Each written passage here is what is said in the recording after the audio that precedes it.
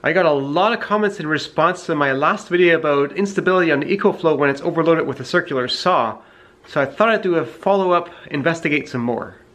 I've got the yellow trace on the scope measuring voltage, and I've got a plug and a socket connected, and a length of wire that has 100 milliohms as a shunt resistor, which I'm also measuring with the scope. If I turn on this heater, the blue line represents the current, which is nicely in phase with the yellow because it's a resistive heater. Let's put the scope in roll mode and run the circular saw. And the current went way off scale, so I need to scale that back a bit. And that's still off scale, so scale back some more. So that blue trace peaks out at 2 divisions top and bottom, and that is 5 volts per division, so 10 volts with a 0.1 ohm resistor means we were peaking at 100 amperes. So no surprise the inverter on the EcoFlow box went a bit funny because it's not rated for that kind of current. But just after 2 60 Hz cycles we can already see that drop off significantly, and zooming out more, within half a second that starts to get pretty reasonable. You'll also notice that the line voltage coming in, that's the yellow trace, drops quite a bit when the saw starts because that circuit is way overloaded. But breakers will pop over 100 amperes or at their rated current if it's on for several minutes. So this was not enough to pop the breaker. Let's hook that up to the EcoFlow power station and see how that one does. The white cord is for probing the voltage, and I'm not connecting that to the neutral part because I'm already getting neutral out of this thing here where I'm probing the shunt resistor.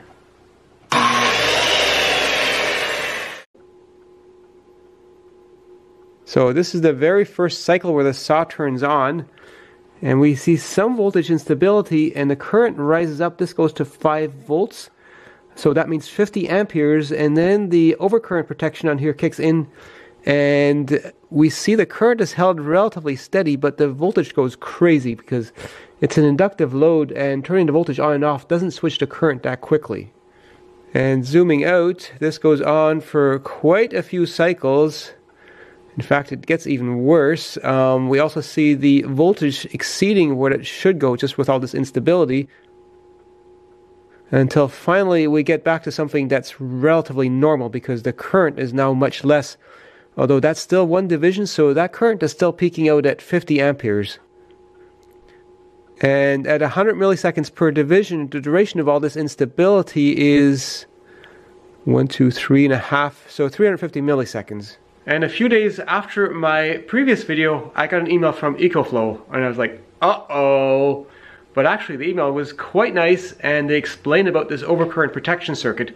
It's there to protect the transistors so they don't blow up.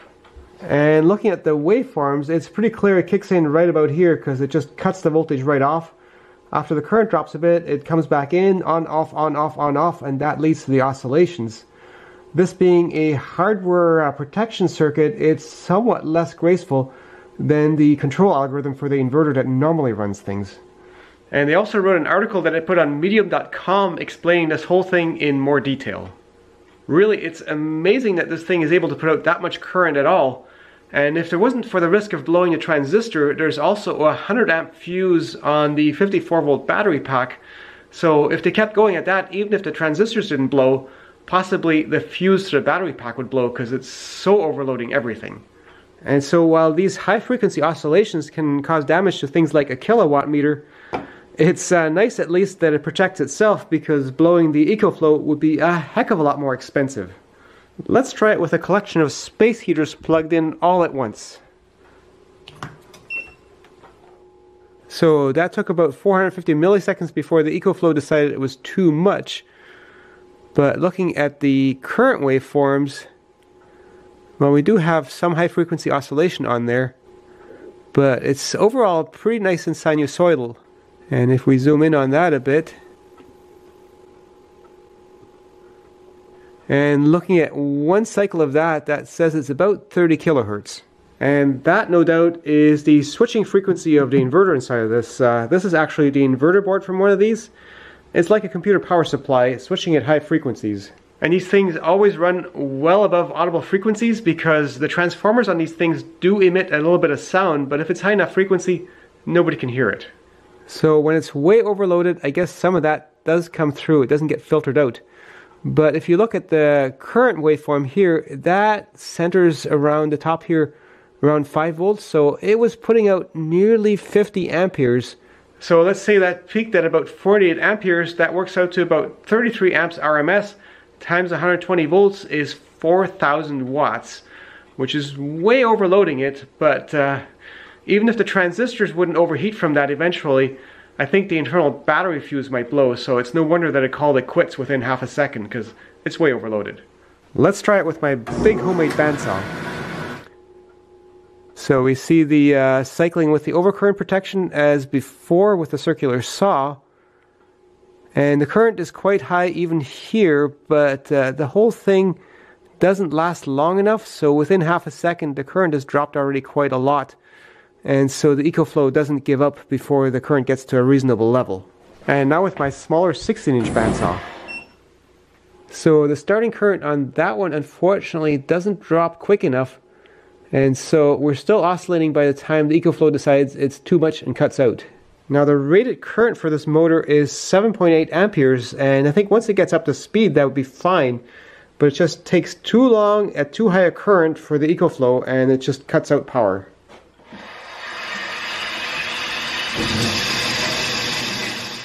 By pre-spinning it like that, it gets to a reasonable level within about a quarter second, so the EcoFlow doesn't cut out. We get the usual oscillations and very high current, but after that, you can see the current actually drops to a very reasonable level. And starting induction motors is generally a big problem for these battery boxes because they have such high starting currents that quite often the battery box cuts out before the motor actually gets up to speed. Now if the tool has a soft start, that can help this high inrush current. This is a 10 amp router without a soft start. So we have the usual overloading and oscillations with this one. So this other router, even though it's an 11 amp router with its soft starting circuit, never has this extreme inrush of current, and we never really encounter major instabilities. Okay, some oscillation, but the overcurrent circuit doesn't kick in. Now the question is, can we filter out some of these oscillations? So I'll connect this 25 microfarad motor condenser in parallel. And that makes the voltage swings not oscillate nearly as much, although we're actually seeing quite a bit of oscillation on the current. Not surprising because the current is going into the capacitor. Let's switch that cap to be plugged directly into the EcoFlow so we're not measuring its current. So this actually doesn't look nearly as bad as what we had before, but this is not a great solution because according to my kilowatt, the current to this capacitor, this thing here, is 1.4 amperes because it has to keep charging and discharging as the voltage change. The power, it says here, is 0 watts and a power factor of 0. So even though this capacitor isn't using up any net power, it is causing current to flow, and that means the inverter has to do more work, and because things aren't 100% efficient, we're losing power that way. So with this thing idling, no load hooked up, at 58% charge, we have 56 hours remaining for this thing to just use up power idling. Now if I plug in that capacitor, it anticipates running out of power after 39 hours. Based on a 2 kilowatt hour battery capacity, we're using 20 watts just sitting there, but 30 watts with a capacitor plugged in, so the inverter is using 10 watts just to move current in and out of the capacitor. And I just noticed the display says it's outputting 90 watts, but that's clearly not true, so it's not taking power factor into account with the display. So aside from space and cost, there's good reason not to put a capacitor like that on the output filter. In fact, the output filter capacitors on the EcoFlow box are just 2.5 microfarads, so about 1/10 the size of that. So I suggested to EcoFlow to just make the main control algorithm reduce the voltage so we never hit those crazy current spikes. But they said they couldn't because it needs to happen fast enough so you don't blow the transistors. And that hardware overcurrent protection circuit is really fast. Fast enough for a dead short. So we have a lot of current coming out, no voltage because it's shorted. And we can see that current cycling on and off because we have a dead short on the output. And then after just 3 cycles, it decides to stop doing it. but it still works. And plugging in my many heaters, you can see the yellow voltage waveforms takes a few cycles to stabilize, and that's probably too slow, so they need that much faster hardware protection to protect against extreme overcurrents. Now those high frequency oscillations can damage some devices like my kilowatt meter, but I think most things like cell phone chargers are okay, so I got a bunch of them plugged in, and let's run that circular saw a few times.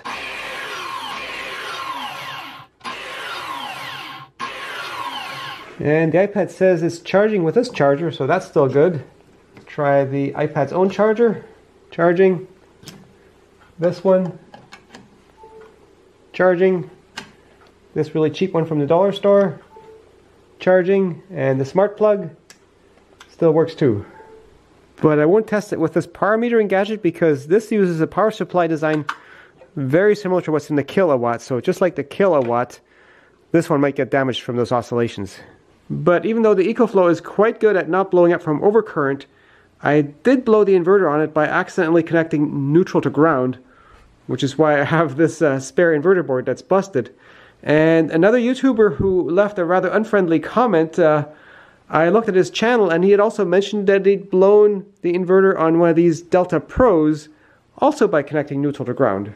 So yeah, the EcoFlow is pretty good about not blowing themselves up, unless you connect neutral to ground, so don't do that. And based on the comments on my previous video, this sort of inverter instability when way overloaded is quite normal, unfortunately. I think it should be possible to design an inverter that reduces the voltage smoothly when overloaded, but I think you'd have to set out to do that to begin with. As for the other battery box company that approached me, that company was Bluetti, and after my previous video, they didn't get back to me. What a surprise.